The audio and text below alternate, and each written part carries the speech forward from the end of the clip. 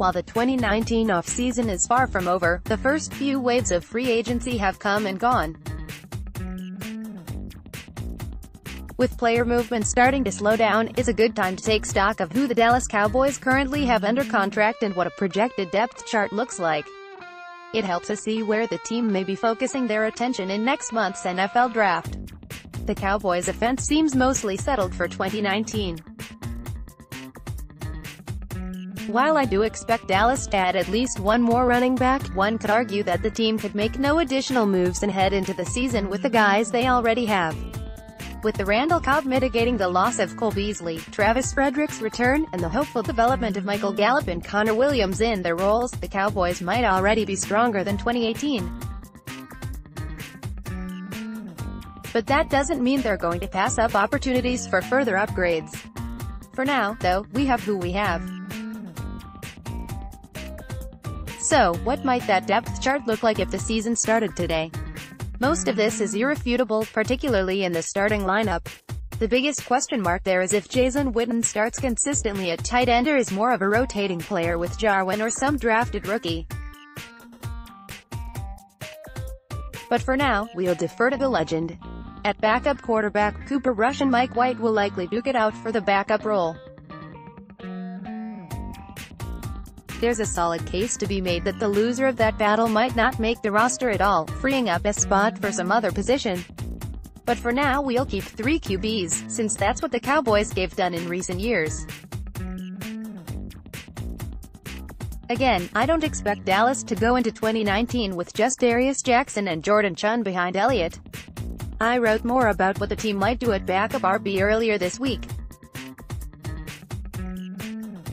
I expect someone will be signed or drafted that bumps them down the line, and likely one of them off the team. The offensive line is also fairly certain. I gave a spot to Ettinger as the most intriguing player of the other backups, but Dallas may not even keep a 9th lineman. Fleming covers both OT spots and they have great depth with Looney and Suafilo inside. If the team doesn't keep that 9th offensive lineman or that 3rd quarterback, we could easily see those spots going to a 7th receiver or 4th tight end. Dallas likely won't want to cut Schultz even if they draft someone new. And even if they don't, perhaps they want to give Rico Gathers one more try. At WR, the Cowboys could go long with 7 in the interest of retaining either Lance Lenoir or Cedric Wilson on the roster. That said, if Dallas does only keep 23 to 24 offensive players, there's nothing that says those extra spots won't go to defense. So no, there aren't big question marks still facing the Cowboys on offense. They have a solid group already in place and may only do minor tweaks between now and September. But it's a good exercise to take this snapshot and see where the opportunities are. 2019 off-season roster projection. The ongoing divide between the Dallas Cowboys and franchise defensive end DeMarcus Lawrence is starting to rise to the top of the 2019 off-season discussion. While Dallas has made some solid free agent moves in the last week and the draft is still to come, it would seem all for naught if they don't have their top pass rusher next season. That reality gives Lawrence plenty of leverage in these contract negotiations. Unfortunately for the Cowboys, their bargaining position is far from solid. Between the overall market, Dallas' own roster, and their lack of high draft picks, they are almost dependent on DeMarcus' return to maintain a championship-caliber defense next year. The consensus top 4 defensive ends in free agency this year were Lawrence, Jadeveon Clowney, Texans, Trey Flowers, Patriots, and Frank Clark, Seahawks. 3 of them, Lawrence, Clowney, and Clark, were franchised by their previous teams. Flowers signed a 5-year, $90 million deal to join the Detroit Lions. The Flowers deal, averaging $18 million per year, didn't even set the floor for conversations with these other players. They're all looking at the $23.5 million that Chicago's Khalil Mack averages as a much closer measure for the money they deserve. According to reports today, the Cowboys and Lawrence are squabbling over about $10 to $12 million over the life of the contract. Source tells at The Athletic DFW DeMarcus Lawrence seeks $22.5 million in average salary. Cowboys at $20 million on average. Here's our report from NFL owners meetings, https://t.co/ezekivigu. Now, this doesn't take into account the guaranteed money, which is often the biggest issue with NFL contracts. Average salary is nice but can come back to bite the player if a team releases him in years 4 to 6 as a salary cap casualty. It's the divide between base salary and the original signing bonus that generally makes those moves happen. But whatever the conflicts are in these talks between DeMarcus and Dallas, it doesn't seem like the Cowboys are going to win.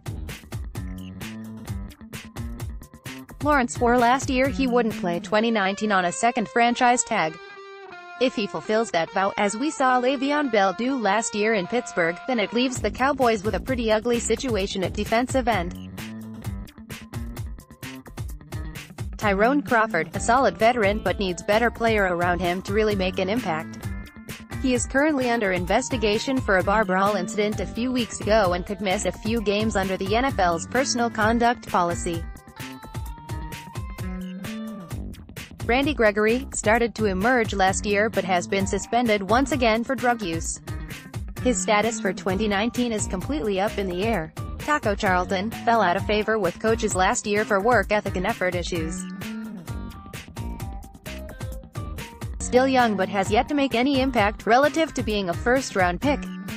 Kerry Hyder, a free agent signing who flashed talent in 2016 with 8 sacks but missed all of 2017 with injury and played out of positions last year. Durance Armstrong, an intriguing second-year prospect but still completely unproven. That's a motley crew, and even worse if Gregory stays suspended. It would likely lead to a disastrous reminder of years when Dallas tried to cobble together a pass rush out of guys like Jeremy Minshew or Benson Mayowa. We've seen this defense without a consistent pass rush and it's not pretty. Many would argue that it cost Dallas a chance at a title in 2014 or 2016, when they rode a fence into the playoffs but twice got ousted by Aaron Rodgers. The Cowboys project to have a strong offense once again. It would be a shame for the defense, which finally broke out last year, to take a big backward step by losing an impact player like DeMarcus Lawrence. Dallas Cowboys to DeMarcus Lawrence. It'd be one thing if the Cowboys could let someone else pay Lawrence max money and replace him with a somewhat comparable player. Sometimes those deals are out there, but not in 2019. The franchising of Lawrence, Clowney, and Clark has worked to the advantage of the players as it has frozen the market price at max. Huge deal from last year. Even if none of these players are necessarily on max level, or have produced as consistently as he has, they can argue that Khalil's deal plus 1 year of general inflation sets a good price for them. Plus, as they're all franchised, none of them are available to help give their teams another option. Nobody is going to give up the first-round picks to sign a franchise tag player when they could just re-sign their own. The Cowboys are especially hindered by not having a 2019 draft pick until late in the second round. A late first-round pick would hardly be expected to replace Lawrence right away, but it would at least help their overall position. Instead, Tank and his agent see a team that needs a catalytic edge player and has no reasonable way of acquiring one. This isn't the increasingly undervalued world of NFL running backs, where a team felt like they could afford to go without an elite talent like Le'Veon Bell. Dallas might be hoping to call DeMarcus bluff and at least have him play at the $20.5 million that his franchise tender pays. After all, that's a year of earning Lawrence can't get back. But if Tank sticks to his guns, then it's the Cowboys who could lose, and lose big, by squandering their last season with Dak Prescott on his rookie contract. 2019 may be their best opportunity to go win a title before a huge portion of their salary cap gets tied up at QB. All of these factors show how it's DeMarcus Lawrence, and not the Dallas Cowboys, who have the power in these negotiations. Even if you think Lawrence is asking for more than he's worth, it all comes down to what the team is willing to pay. If winning next year means anything to the Cowboys, they may have to accept defeat this offseason. Matthew Emmons, USA Today. The 2019 NFL Draft is officially less than a month away and drawing closer by the day, but don't expect the Dallas Cowboys to be sitting on their hands in the meantime. They've done an outstanding job of adding quality free agents to minimize their draft needs so far, but there is one position they could still stand to upgrade: backup running back. My fellow staff writer, Jess Haney, recently wrote an excellent article entitled, "Will Dallas Cowboys Address Backup RB in Free Agency or 2019 Draft?" It's an excellent read, and a question a lot of us around Cowboys Nation have been asking ourselves. Everybody's interested in finding out who will become the RB2 behind Ezekiel Elliott in 2019, and so the waiting game begins. Since we have nothing to do but wait, I thought I'd go ahead and throw my 2 cents in. If it was me, I'd go ahead and add a cost-effective free agent running back to pair with Zeke and then add another one through the draft if one happened to be there I liked in the mid to later rounds. This would free up the Cowboys' draft needs even more in my opinion. This of course is where Ty Montgomery comes into play. His name isn't one mentioned all that often amongst the current free agent running backs, but I believe he would make an excellent addition to the Dallas Cowboys roster and wouldn't break the bank to bring aboard either. Free agent RB Ty Montgomery. Jeff Hanish, USA Today Sports. You may not be aware of it, but Ty Montgomery is a native Texan and grew up in the Dallas area. He attended St. Mark's School in Dallas where he was a 5-sport athlete in football, track, baseball, basketball, and lacrosse. From there, he took his talents to Stanford, where he played wide receiver under head coach David Shaw. You're probably more familiar with his story from there. He was drafted in the 3rd round of the 2015 NFL Draft by the Green Bay Packers. He started his career playing wide receiver for them, but out of necessity was moved to running back. It was at RB he found his niche in the NFL and turned into one of the more versatile runners and pass catchers in the league. I'm really intrigued with the things Ty Montgomery would bring to the table as the Dallas Cowboys RB2. He's someone who I believe could help lighten the load on Zeke's shoulders as both a runner and receiver in the passing game. His background as a receiver would also give the Cowboys an emergency WR if worst comes to worst. What I also like about Montgomery is his ability to contribute on special teams. I think he could immediately be an upgrade as their kick returner. He's averaged 22.7 yards per kick return in his career. Having special teams ability is something valued in backup players, and luckily he's no slouch in this area. Ty Montgomery is only 26 years old and won't turn 27 until January 22. His ability to contribute as a runner, receiver, and a returner is really intriguing, and the Cowboys may not be able to find that kind of trifecta in an RB in the draft. That's why I would go ahead and lock him up pre-draft, and then add a rookie if there's one available in the draft I truly like. What do you think about the Cowboys adding Ty Montgomery pre-draft? The signing of free agent safety George Iloka over the weekend has put a big question mark over the position for the Cowboys. He was backup last year in Minnesota and is on just a 1-year contract, so does Dallas expect him to start? And if so, what does that mean for Jeff Heath and Xavier Woods? Had Dallas signed someone like Earl Thomas or Eric Berry, or even several of the less lofty names that were on the open market, then a starting role wouldn't even be up for debate. We'd only be asking which player between Heath and Woods would be moving to the bench. But Iloka doesn't bring that same pedigree. He only started 3 games last year for the Vikings due to injuries, serving a primary reserve all of 2018. This was after he'd been a 5-year starter with the Cincinnati Bengals from 2013 to 2017. It's important to fully understand Iloka's situation. He was released by the Bengals in the middle of the 2018 preseason after they'd spent a second-round pick on Jesse Bates.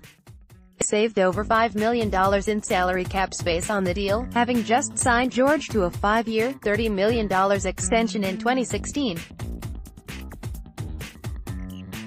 Mid-August is a bad time to become a free agent, and especially at 28 years old. Most starting jobs are already decided and even primary backup roles are generally filled out. Teams are mostly assessing their developmental players by this point. It says something that Mike Zimmer, Vikings head coach, decided to add Aloka just a few days after he was released by Cincinnati. Remember, Zimmer was the defensive coordinator for the Bengals from 2008 to 2013. That means, he helped draft Aloka in 2012 and had him as a full-time starter the following year. Safety George Aloka. Most teams would have waited until after week 1 to add a veteran like Aloka, so that his contract would not be fully guaranteed. But Minnesota, with Zimmer likely the driving force behind the move, scooped George up almost immediately. This wasn't because the Vikings were hurting at safety, either. They had multi-time Pro Bowler Harrison Smith and veteran Andrews and Deho locked in as starters, plus Anthony Harris as a solid backup. The point here is that this isn't the time to blindly exclaim, "He didn't even start with his last team." These weren't typical circumstances. That said, there is some question as to what George Aloka's role will be with the Dallas Cowboys. Jeff Heath has been full-time starter the last 2 seasons and is still in his physical prime. Xavier Woods worked his way into the starting lineup in 2017 and held it for all of last year. With Kevin Frazier also under contract as a backup with 3 years of experience, one could ask why Dallas would sign Aloka if they didn't intend him to start. At the least, George should be competing with Heath and Woods for a top spot on the depth chart. But don't expect him to be handed anything. Dallas will likely open training camp with Heath and Woods as the starters, as they tend to do whenever the previous year's starters return. Aloka will get opportunities but will have to take the job away from one of them. Dallas Cowboys Jeff Heath. Mark J. Rebels USA Today Sports. I think the guy who should be most worried is Heath.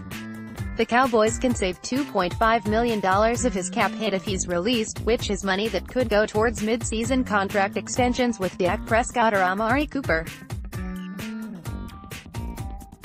Those savings could also simply be rolled over into the 2020 cap if they aren't used. With Jeff set to be a free agent in 2020 anyway, Dallas would have less reason for loyalty over Xavier Woods and the 2 years left on his deal. Also, Aloka is more likely to fit in at strong safety. That's been Heath's role the last 2 years. Dallas won't necessarily cut Heath if he loses his starting job, given Jeff's veteran experience and his standout ability on special teams. His $2.95 million cap hit isn't too high for a primary veteran, and especially one who can play both positions. Still, this isn't certain. Xavier Woods is still young and raw in some ways, and prone to draw penalties with his big hits. If he doesn't polish his game more in 2019, Dallas could wind up liking their 2 veterans more. It's even possible that it will be Aloka who winds up on the bench. Nobody on the current roster really stands out as a 4th safety, so perhaps the Cowboys see George as just a solid depth option as he was for the Vikings. In fact, this morning's news on Aloka's contract with Dallas might suggest a lesser role. The Cowboys signed George Aloka to a 1-year, minimum salary benefit contract that will count $735,000 against the cap. He will make a $930,000 base salary and $90,000 in bonus money. Of the base salary, $210,000 is guaranteed. https://t.co/avsmooch. Clearly, a lot is still up in the air after this signing. While George Aloka is intriguing and has more experience than probably all of Dallas' other safeties combined, he's being given bare-bones deal that could mean he's going to be nothing more than a backup or rotation player. Nothing is guaranteed. What's more, we still have the 2019 NFL Draft to consider. One thing this Iloka deal tells us is that Dallas is hardly out of the business of acquiring safety talent, and could still go as high as their 58th overall pick. If that happens, we could again be looking at the disparity in Heath and Iloka's contracts. Iloka would make way more sense as the experienced, versatile, and far cheaper reserve at that point. For that matter, there's no guarantee that George will be on the Cowboys' 2019 roster. They may simply be taking a flyer on one of the last decent free agent safeties available, creating some competition for training camp without any sense of major commitment. So no, this signing didn't answer much. If anything, it may have created even more questions. We may have to wait until final cuts to know how George Iloka truly impacts things at safety, if he does at all.